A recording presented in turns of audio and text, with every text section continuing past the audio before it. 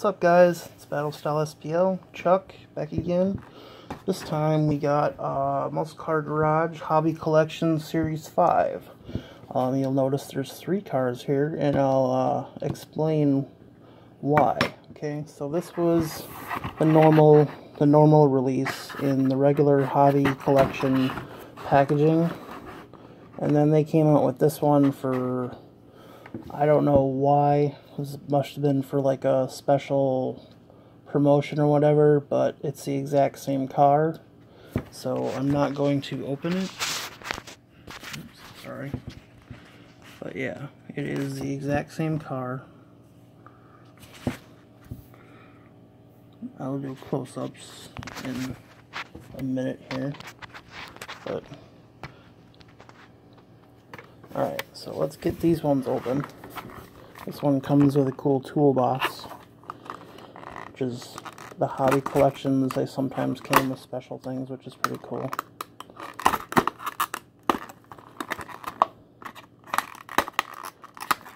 Also, I was watching Joe Motors, one of his videos today that has this Javelin, and there's another Javelin that they did, which I'll show you guys at a later date, which I also have. And they spelled Mark Donohue's name wrong on, well, he did a comparison between the Greenlights and the Hot Wheels, and this one is the only one where his name is spelled right, was on this release. But the Hot Wheels got it wrong, and then the other Greenlight one got it wrong too, which is kind of odd. You would think their editors or fact checkers would, you know, look into that stuff before they go into production or printing of packages, I guess.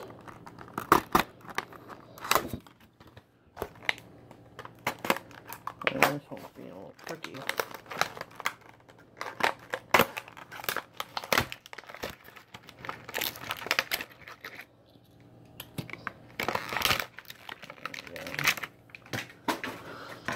This one comes with a cool little toolbox. One's yellow and then one is in the emerald green, which is pretty cool.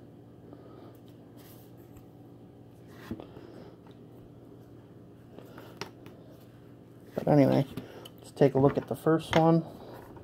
It's pretty much just the normal release, you know, of a 71 Mark Donohue Trans Am, you know, Javelin, you know, except for it should have different exhausts. Like if you go watch Joe Motors' video, you'll notice the Hot Wheels version has a more correct exhaust. This one just has like factory. Number 1835. So this one doesn't have has a blank plate. Same with this one, but it is from the Muscle Car Garage Hobby 5 release. It's got all the cool little sponsor badges on there. Got Goodyear, and then Javelin, and Sunoco, Champion, and then the Trans Am Racing logo. It's got hood pins on there, which are pretty sweet. It's a pretty nice car. Number 6 on the trunk, on the hood, doors. Pretty iconic race car. Then here's the green machine. Same thing, except for, again, with the green wheels, Goodyears on it, and green base. This one is also not numbered, or doesn't even have a spot for the number. Usually it would have been like right there, but yeah, because that's where that one is. There's that one on there. But so anyway, we'll do a, if you look at it, it's exactly the same car. Now, the later one that Greenlight produced, which I'll show you later, the major difference of it is the wheels are more a brighter silver instead of like a gunmetal. And then something that I noticed that I picked up in Joe Motors' video was the blue is a little bit darker on this original release. So, but anyway, This is your unboxing of the Hobby 5 release. Alright, thanks guys.